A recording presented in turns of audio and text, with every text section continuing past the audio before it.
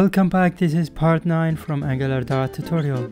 Please make sure to check the previous videos and let's get started. As we can see that inside the in-memory data now we have the function, and that will be returned as a function from the memory data. So actually we will gonna remove this one and we will pass our handler. So that's the idea that I said that we will use the handler here. So inside the handler, the first thing we'll do is the get request, and for that we're going to check first if the courses db is not empty or null. So we just say if courses db is equal to null, then we do the reset db again, and we will make our data. So because we don't know which kind of data will be back, or maybe we know already, but just side note here, and then we will do switching here. So actually this will switch to the request, the request that passed, and then we just say method, and we will use the first case, and we say if the first case is get, and here we need to extract the ID here, and then we just say uid is bring us the request dot URL, and then you can use to path segments here, and that will bring us our latest last element, or maybe last path segment attribute. And then we'll say if uid not equal to null, and then we check if the uid not equal to courses,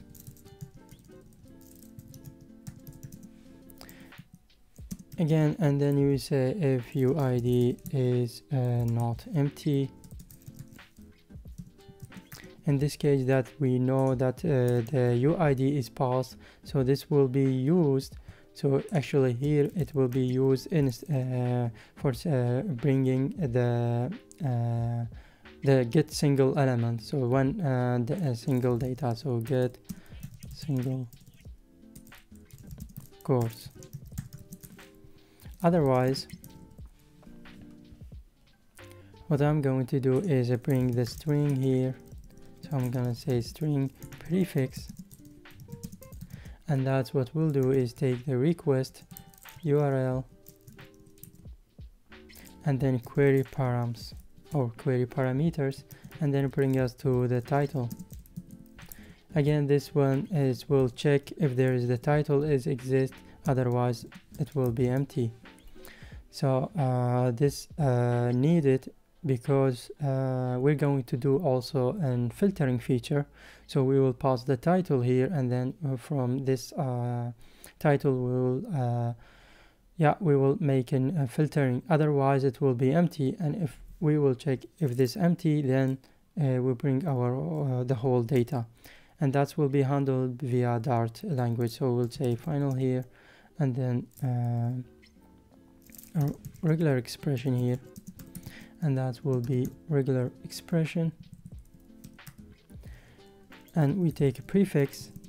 Also we take the case sensitive and we say false. And what we're going to do is saying the data is equal to courses db, and then where you see that the element here, whatever the element will be passed. So I'm going to use the just el small shortcut, and we say if the element dot title,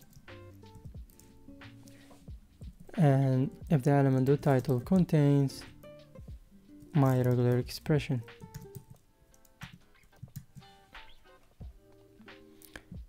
Again, and then we say this one to have to be as a list. So the idea is here actually that we check if there is a title, otherwise that's not a title, otherwise it will bring us the whole data. So it will make just bring us the whole data that comes from database. But if we back to the single element, what we're going to do is easy, just say like data, and then we just make courses db, and then we will check first where. Again, this courses db is actually just a courses, so I can bring just element, and you can say just course, and then we will check if element dot uid is equal to my uid, and this will not throw an error because we have checked already if the uid is exist and also is not empty. And in the end, what we will do is actually we'll make a break here that our get element and get courses is done. So in case of the post, we just make a new case here and just say we post this one.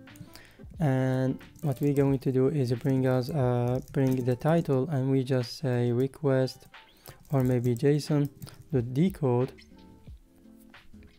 and that will be inside the body, so request.body, and then bring us the title. So whatever the title is, this is not gonna be invalidation here, just whatever the title it will become. Again, then we cannot use final because this one is not predictable, so that's why we have to use var here. Okay, sorry, so sorry, this for this one. And then we will use for also for the price. So actually we just need to think about the required element that we need to use, so that will be request also dot body, and then price. Since these variables will be the same, so what we're going to do is check about the author again, and just we need to use the author here. So these are the required field, and now what we're going to do is make a new course. So just say for course or maybe new course, we just say course here. Again, inside the course here we need to use the UID as the first element, and here what we're going to do is to using the UID. So UID version 4, and then the title, so this will be the title, and then we have the author and price. And you could pass the other data, or you could make a new function helper that goes through the elements inside the body and then retrieve the data to an actual data and make a new course. So actually this I made this one required, so it will be easy just for the sake of the course. Now what we're going to do is easy, just would say courses db and then add our new course. And we need to pass also to say that our data, it will be the new course that is created. That's just to know that the data will be returned as a new course. Again, we use a break here, and we will go to another case. And the other case, it will be the put, so the edit or the update. And here we need to think about the we need to bring us the data from the course from JSON. So let's say that's var course changes, or maybe changes make more sense, and we just say course dot from JSON, and then we pass JSON decode, and that will be request. Actually, you could use also this one to retrieve the data as here. So instead of using the course changes here, you just say a new course and you bring it from JSON and you pass the data with the decoded, and then you will have your titles and then all the elements. Now what we are going to do is checking for the target course, and the target course, it will be we will use the course data, and then you just say first where, and that's to bring us our course. So let's say CR, and then we just say CR, we check just for the UUID that equal to courses changes dot UID. So that's bring us our target data from the courses DB. Now we have the target data, and now what we're going to update is just the title, because for now we do have just the title. We can update it, so we will do just for the title. So we say target course dot title is equal to course changes not title, and we just pass the data is the target course, and also we break this. Again, if we go to another one, so we'll just say delete. Again, we don't have we have a delete implementation,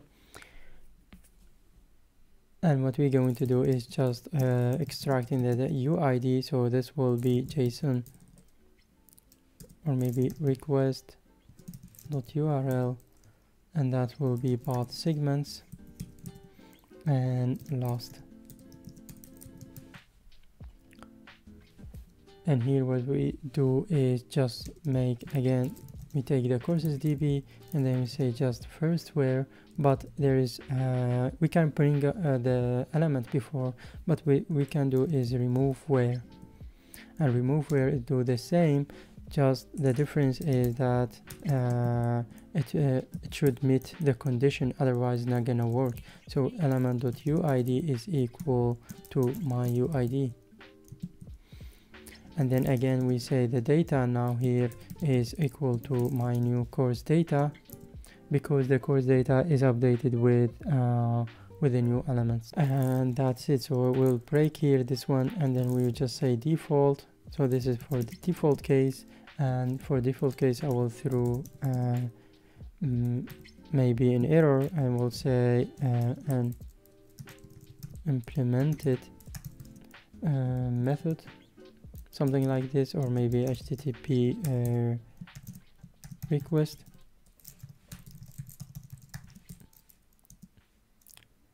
or maybe I will say just method, and that's better, unimplemented HTTP method, and then we will use request not method. So that's it for our HTTP class. Now we have for in-memory data class. Now we need to update our services to use this data instead of using the mocking data that is there. One last thing we need to do is actually return the data.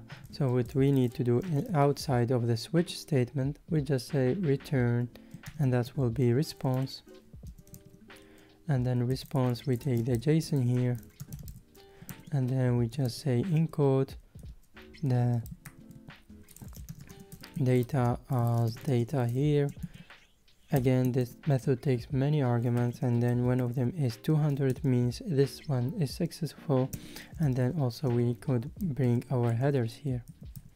So let me bring this one in a new line, and inside the headers what we can do is bring the content type. So let's say content type, and that will be application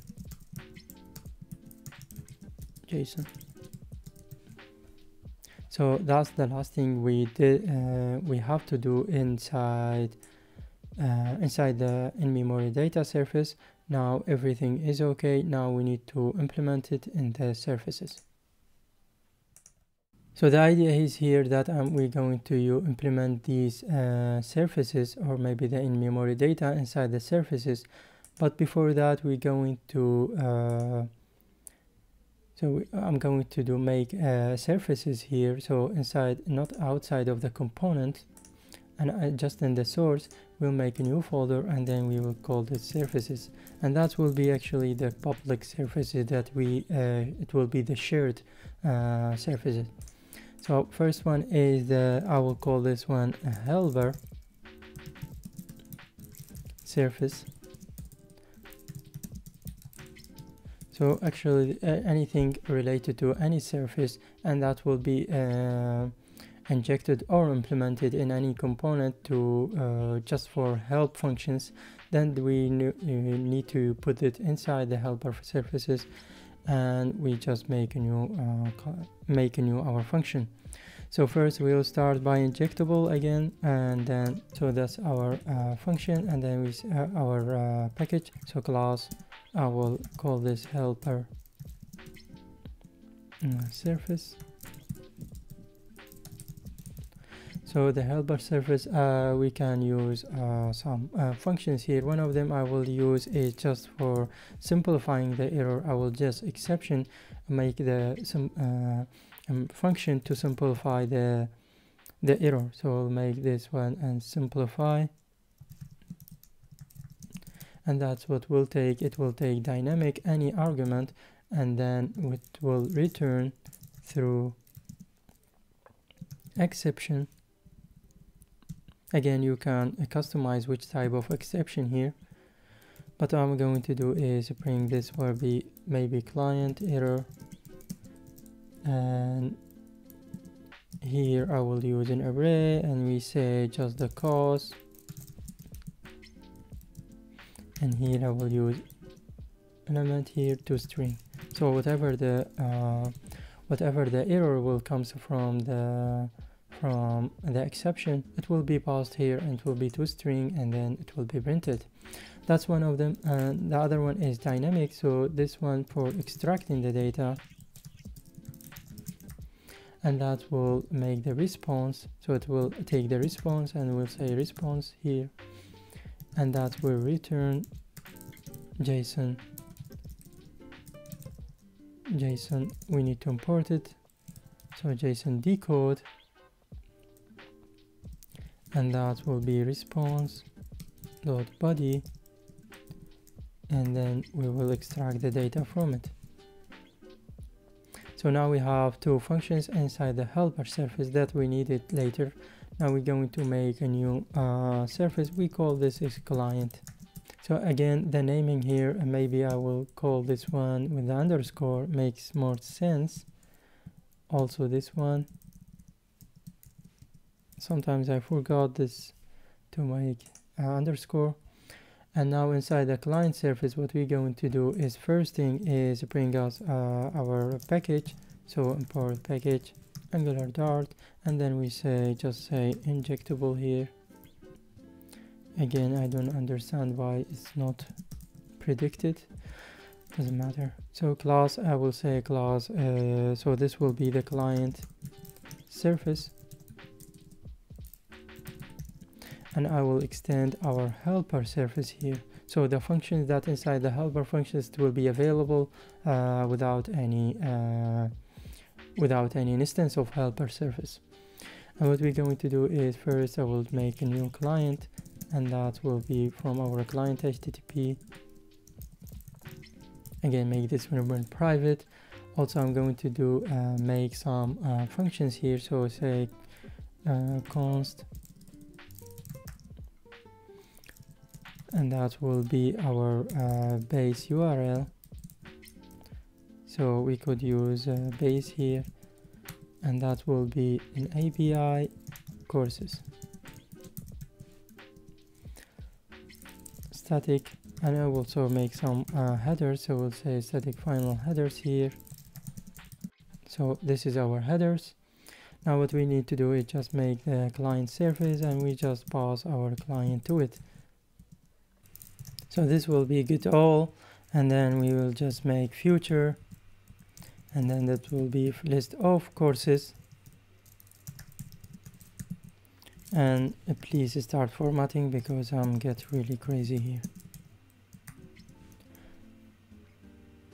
So it doesn't matter, I'm not gonna wait, so I will just say try, also using the catch. and here the dynamic error will be passed. And also we just use our function here, we just say through, and then we pass our argument. So this will simplifying the error, and then we'll pass our argument here, which is in dynamic. Now inside this one, what we're going to do is just make the final, and then make just some functions here. We just say response, waiting for our client,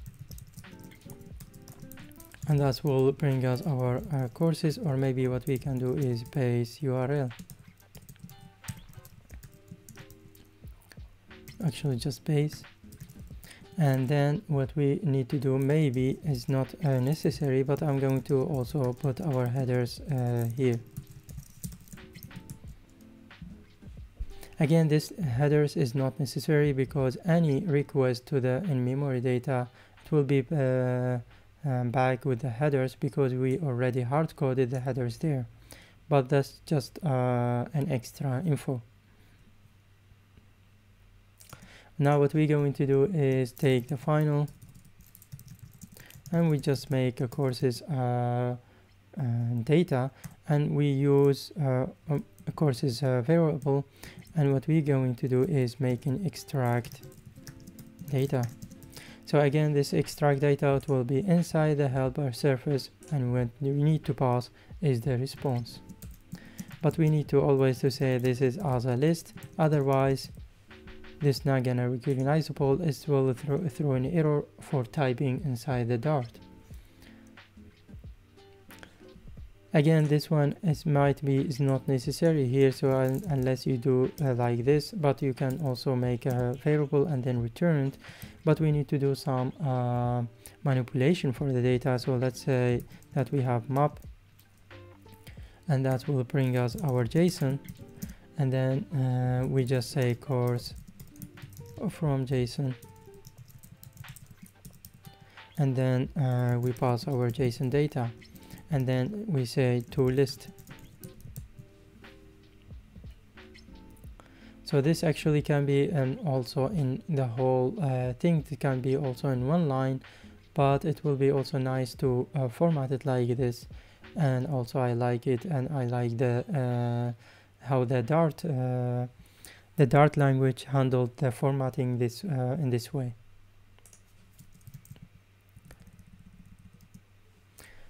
So now we have our future list of courses, and then list of courses, it will be returned to list as this might be. Now we're going to make a new function, and that will be in case of get single. And my laptop is still heating till now, I don't know why. So,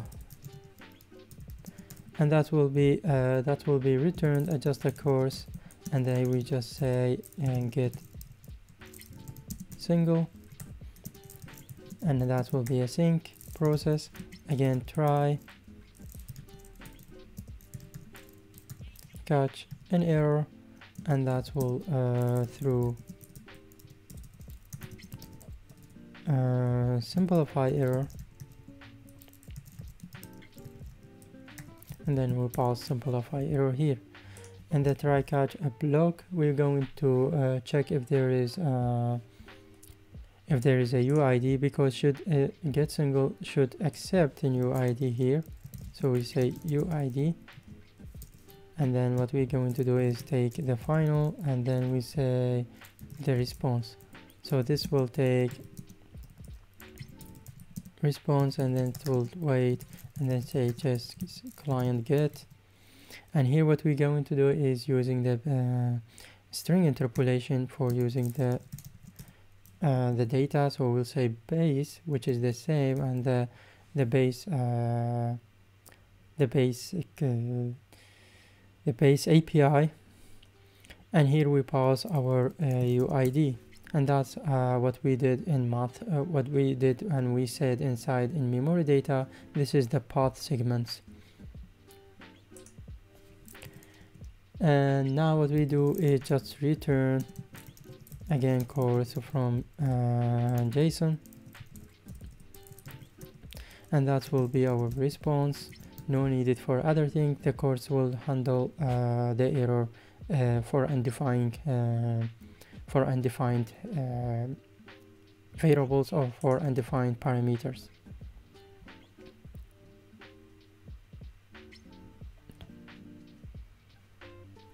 So and we catch some error here. So one of them is no, it's just one. So is that when we pass the from JSON, this will accept an map string data, which is a JSON file, but our response here, it will be just a response type.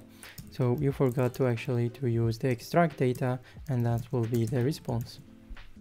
That's it for this part. Thank you for watching, and see you in the next video.